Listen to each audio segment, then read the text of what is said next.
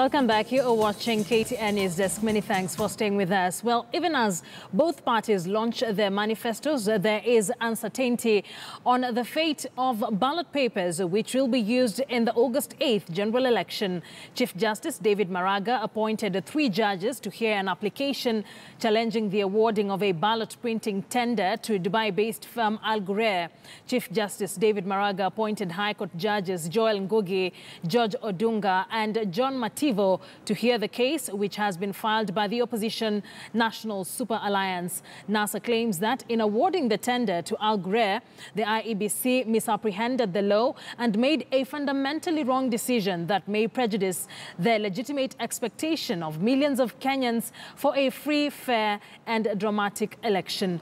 It argues that unless the orders sought to quash the award are granted, the rights of millions of Kenyans to a free and fair electoral process shall be irreparably prejudiced. Let's now speak to our senior reporter, Rita Tinina, joining us live from the High Court.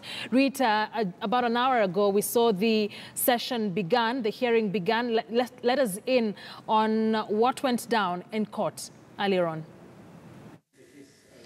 Well, Akisa, I would say today it was just about, I would call them administrative issues, or if you like, housekeeping matters. Before the 3-judge bench, lawyers who were here before the session began had met and had agreed on several issues. First, they chose James Orengo to present what they considered their prayers before the judges. They suggested that the applicants, that is the NASA coalition, and those who support the argument by NASA, should file their applications by close of business tomorrow, that the respondent, this is the IEBC, as well as those arguing the same position as the IEBC, then should file their submissions, written submissions by Thursday evening.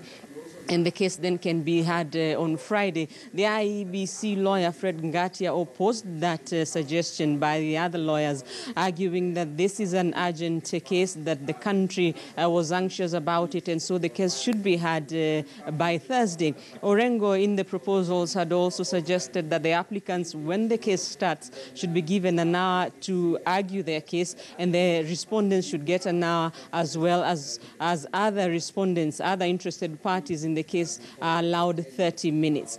The judges then suggested that they take a short break, about 10 minutes. They retreated to deliberate on the proposals. Initially, they had said that they would not be available on either Thursday or Friday, saying that they are sitting on another 5-judge bench which had set the Thursday and Friday dates earlier on.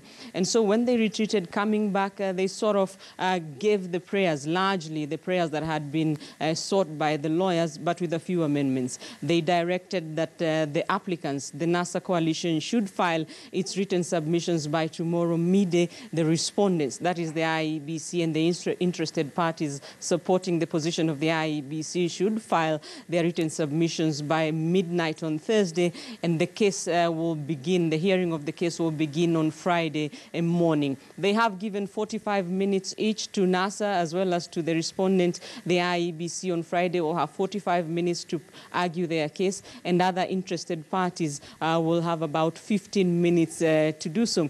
And it was a rather specific directive. Earlier on, when the lawyers were giving their proposals, they argued about how many pages should their submissions be. Some argued 10 pages, 12 pages, 20 pages. The judges, presiding judge Joel Ngugi, giving very specific directives as to the amount of pages that the submissions should be.